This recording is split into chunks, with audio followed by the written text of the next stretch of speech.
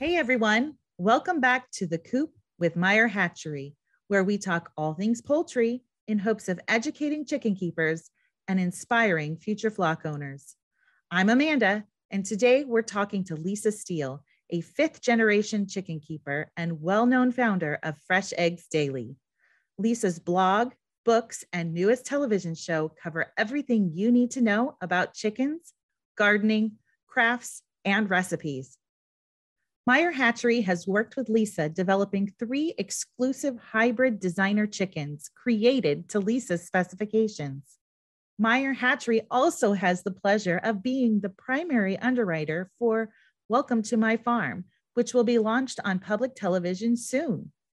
We are so excited to chat today, so here to share her best advice and insight into her life on her farm is Lisa of Fresh Eggs Daily. All right, so good morning, Lisa. Thank you so much for joining us here on the Coop once again. It's always so nice to catch up and see what's happening in your exciting life. Hey, I'm happy to be back. Now, Meyer Hatchery and you partnered up to develop some exclusive hybrids. Can you tell us a little bit about what characteristics and traits you were looking for in your specific hybrids? That was really fun, something that I could not have foreseen. But yeah, being asked to kind of envision my perfect chicken, and then Meyer, within not too long, I think it was a year or two maybe, managed to come up with this sort of dream chicken, which, they sort of ended up looking like Dr. Seuss characters in a way. Like I wanted puffs. I wanted puffs on their heads, puffs on their cheeks. I wanted a spotted, something that had a little bit of color variation in it and that laid blue eggs. Although I think one dozen is how it ended up coming to be. The steel egger lays blue eggs and the cookies and cream lays like a light brown creamish colored egg, I believe. Yeah, and what's really cool is not only do we have the standard size steel egger, we developed a bantam version of that because not everybody likes a bigger chicken. Some, people that are raising chickens in the city want something a little smaller in size. So that bantam gives you the same great option in the exclusive steel egger. They're both super cute. People will post pictures and they tag me, and the chicks are adorable, but they grow up to be these really kind of funny looking adult chickens, and people are loving them. I've been reading some of the reviews on your website, and it's interesting to hear what people think of them.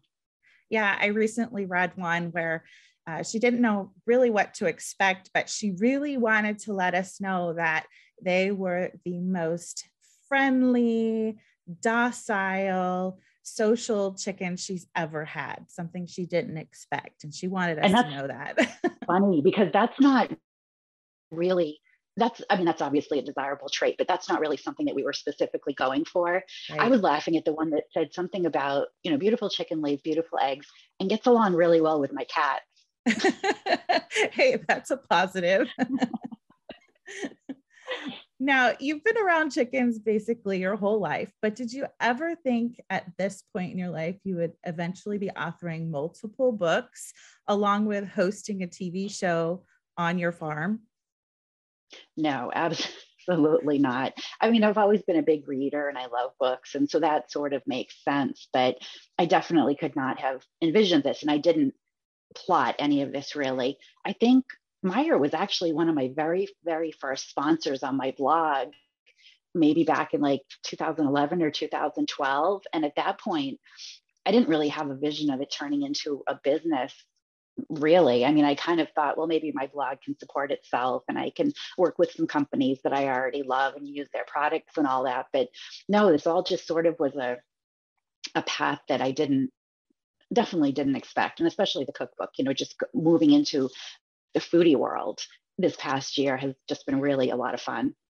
It just seems like your path was just laid out so wonderfully for you. And all the pieces have just come together and you are living the chicken lady dream. Now, yeah, I got to thank the chickens. Yeah, definitely. They've turned you into this Martha Stewart of chickens, right? Mm-hmm. Yeah. Now, talk about, let's talk a little bit about your public television show.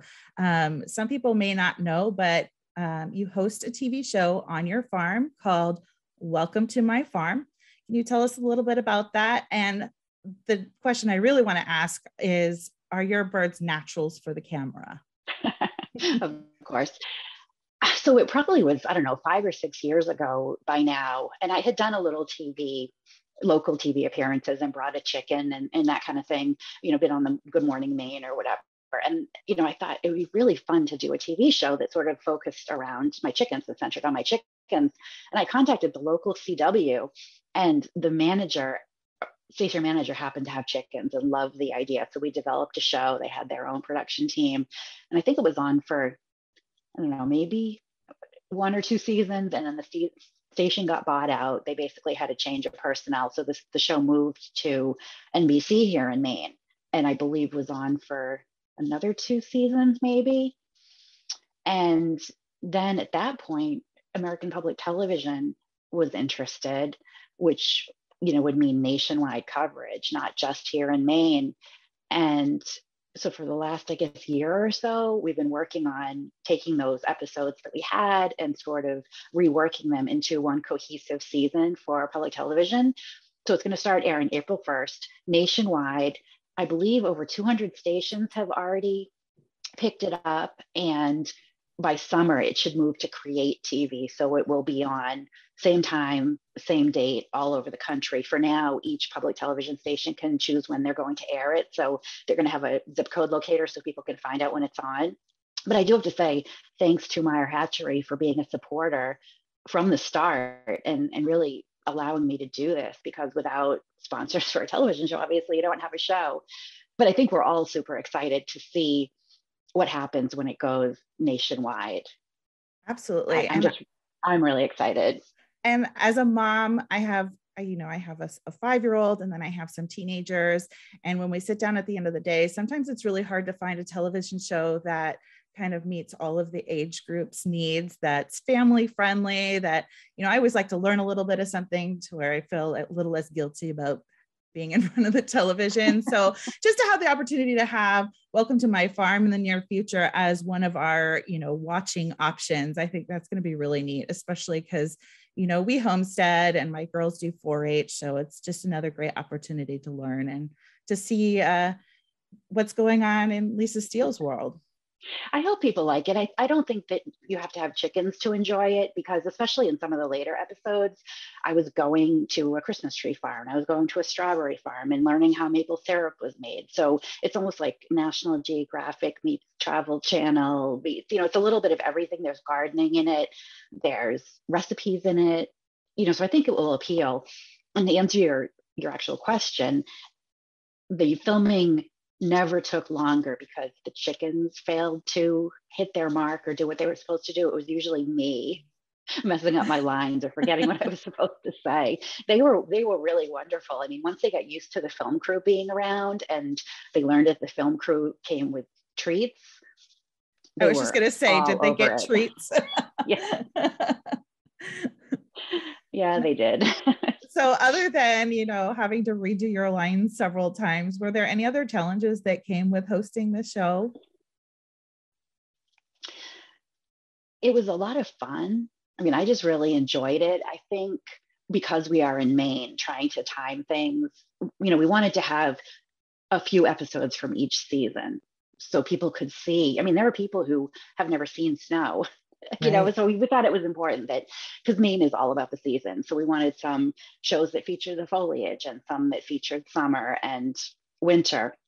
So trying to do all that. I think the biggest challenge, though, was because it was a fairly small production. I not only had to come up with the episodes, what we were going to do for each segment, get all the props, all the food, what I was going to wear, hair, makeup, craft services, because I had to feed the crew. So it was sort of maybe we had 5 people involved. And when you look at a TV show and the credits roll, there's 35, 40 people. I didn't have a stunt double, so I did all my own stunts. Those stunts, I can't wait to see some of those. No, but it was a lot of fun, but it was a lot. I mean, it definitely, and it disrupted our life sort of to have, a film crew in our kitchen setting up lights and all that. So yeah, but it was fun. Have to have everything nice and clean and spotless for the perfect shot. And because we lived there, Right. they would have to set up everything, and lighting a set can take forever. And then we shot something and then would have to take it all down because I had to cook dinner, and then come back the next day and have to do the same thing all over again. But I mean, by the end, we sort of had streamlined things more and figured things out. Got into your groove. Mm-hmm. Now, what would you say you're most proud of as far as Welcome to My Farm? I think just the fact, I mean, public television is pretty picky about what they air. And, they have Emeril and Martha and that guy that paints the happy trees. They've got some really quality programming. I don't think it really has sunk in yet. It won't start airing till April 1st, but I don't think it really has sunk in yet that the show is actually going to be national. And so many people are going to be watching you in their living rooms. Yeah. You're going to be in everybody's house very soon. And I don't like to watch. I mean, you could ask my husband, because when it was on here in Maine on Sunday mornings, we'd be flipping around. And if he stopped on that channel and I saw him, I was like, take it off, take it off, take it off, take it off. I don't want to see it. I just I get very uncomfortable. We are our own worst critic. I know I do a lot of videos for the hatchery, and it really is hard to look back at what you've recorded and you're like, oh, I could have said that better, or oh, I could have done my hair differently. But yeah, we're our own worst critic. we are and I think people are going to like it, and I'm excited because I have not seen the new episodes, because the 2 seasons we had either 2 or 3 different film crews, and the openings were different and things changed over the course of the show. And for this, they wanted to make it one cohesive 8-episode season. So I haven't even seen the final episode. So I'm kind of excited about that. I watch them on my phone first, so they're small. Your own little secret viewing space. Now, you mentioned the kitchen, and your 7th book, Fresh Eggs Daily Cookbook, over 100 fabulous recipes to use in unexpected ways, is hot off the presses. What inspired you to publish a cookbook? It's something that had sort of been like a pipe dream of mine. I always wanted to be a food blogger. And just realistically, I think, especially these days, unless you are a professional photographer, recipe developer, recipe tester, the space is so saturated. And the few recipes that I've posted on my blog, they don't rank on Google at all. So no one really sees them. And it was just something that I enjoyed doing. But realistically, I knew that I would never be able to break into the culinary or food arena. And I did want to write a cookbook too, but again, I was like, this is never going to happen. So I pitched it to my chicken editor, who I had done 4 books with, and he kept turning down the idea and just wanted me to write more chicken books. And I really didn't have anything else to say. I mean, I think I've said everything that I can say about chickens. So finally, I guess it was right before COVID started, he did get it approved for me to write a cookbook, but they were a medium-sized publisher. It would have been paperback, sort of the next in the line of my chicken books. And it really wasn't the cookbook that I had dreamed of. If I was going to write a cookbook, I wanted it to be the cookbook of my dreams. I wanted it to be hardcover with a large publisher, with great distribution and a huge budget. Oh, I would have had to take like my own photos and stuff too. And I'm not a food photographer. So I got out of my contract with them, which was super nice of them to do, and hired an agent, and he pitched, and HarperCollins was interested, which is still, I mean, when I got off the phone and told my husband that we had a deal from HarperCollins, we had an immediate happy hour. Did you pinch yourself a few times? Is this really happening? Yes, very much so. But I interviewed a ton of agents, probably 6 or 7 agents, and some of them wanted to do farm to table. They didn't understand the whole egg concept or just weren't interested. And this agent that I ended up going with got it right away. He got super excited. He wrote like a 40-page proposal. And same with HarperCollins. I think 2 other publishers did make offers, but I didn't feel like they really got my vision. And I really did not want to do a farm to table. I truly believed that it could be an egg-centric cookbook because I had looked at what was out there in the market. I owned a bunch of egg cookbooks and I felt like there was a need for another one. And they were just wonderful to work with. Being so large, I thought I would lose control because with all my books, at some point, I lost control over the title or the cover or what was included. And you have to figure they know best. This is their job, your editor. But it wasn't exactly the book that I had envisioned. And HarperCollins kept me involved right through to the very end. I had input into everything, which was really great. And I mean, I'm thrilled. I love the book. It's beautiful. I'm so pleased with it. And I'm so happy that I sort of stepped outside of what I thought would be possible and gave it a try. And it was during COVID. So I spent basically COVID writing a cookbook, which the timing couldn't have been better. You used your time wisely, that's for sure. And I have to say, I had the pleasure of being able to whip up one of your extra additional recipes, the pumpkin cheesecake.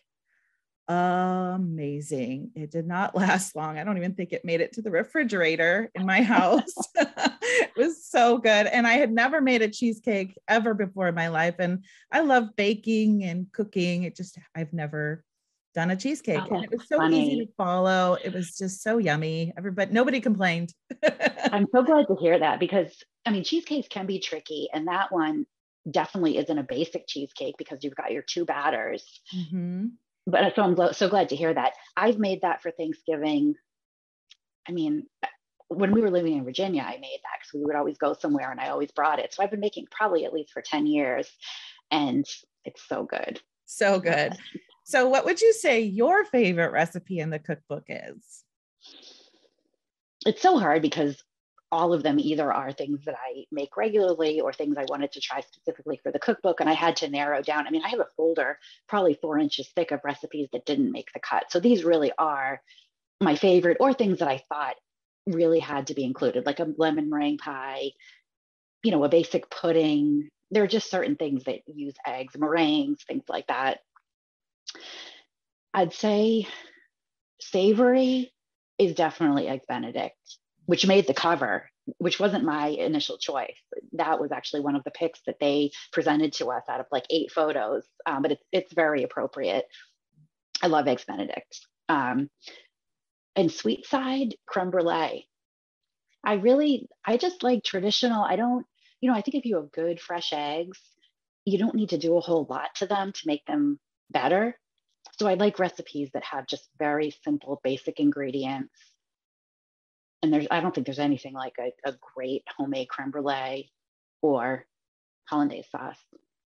And what I love is that you kind of touch on everything. It's not I think many people think eggs, they think breakfast, but it's so much more than that. You have recipes for drinks and appetizers and desserts and yes, breakfasts and all the savory stuff. I mean, you touch on everything. So you just make it your own and you've got something for any time of the day and any occasion. So very well done. It is a beautiful book. The pictures are absolutely stunning and just makes me want to get in the kitchen more. Oh, I'm so glad. And I hope everybody feels that way. I think that we do think of eggs for breakfast. And when I was putting the book together, I told my editor, I just wanted 2 chapters, savory and sweet, because I didn't like the idea of having to put things in a breakfast category or brunch category. And of course they said I couldn't do that. So I had to make more chapters. But there's nothing wrong with having an omelet for dinner with a salad, or sometimes we'll just have fried eggs and bacon and toast for dinner. So just because something's in the breakfast chapter doesn't mean that you can't eat it for dinner, or vice versa. Absolutely. There's a breakfast pizza. Well, it's a bacon and eggs pizza that's really nice for breakfast. Oh yeah. Oh, I can have eggs any time of the day. And as a busy mom, we do breakfast a lot. Mm-hmm. All right. And I think we just need to encourage others to get in the kitchen. So let's do a giveaway. I think we should give away one of your Fresh Eggs Daily cookbooks, a signed cookbook. Let's just make it extra special and we'll get it signed. And then Meyer Hatchery is also going to throw in a $25 gift certificate. So not only are you going to get a cookbook, but you're also going to get some money to spend on supplements or more birds, feed, whatever you want. Love it. But in order to enter, you're going to have to fill out a form that we're going to include in the show notes. And there's going to be a secret word. And Lisa, what is our secret word to enter? The secret word of the day is Miranda. Miranda. So go to the show notes below when we are finished with the show, and you can enter to win your signed Fresh Eggs Daily Cookbook along with a $25 Meyer Hatchery gift certificate. Everybody likes something free, right? And that'll just encourage more cooking, and we'll just have to see all those recipes shared on social media. Yes, absolutely. Anybody who does have the cookbook or buys the cookbook and makes anything, definitely make sure you tag me at Fresh Eggs Daily so I can share. I love seeing what people pick out to make. Oh yeah, so fun.